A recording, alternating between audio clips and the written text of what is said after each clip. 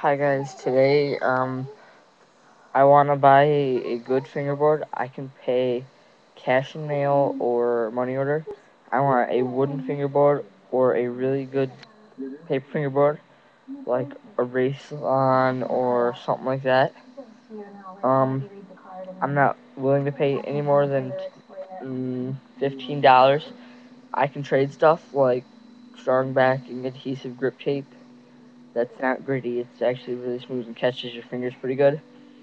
Um, Tech decks, I've got, you name it, I've probably got it. Bushings, trucks, tools, anything. I'll trade, but the decks gotta be good. They cannot be like they're gonna snap on their on the first time using them. They can't be soggy when I get them either.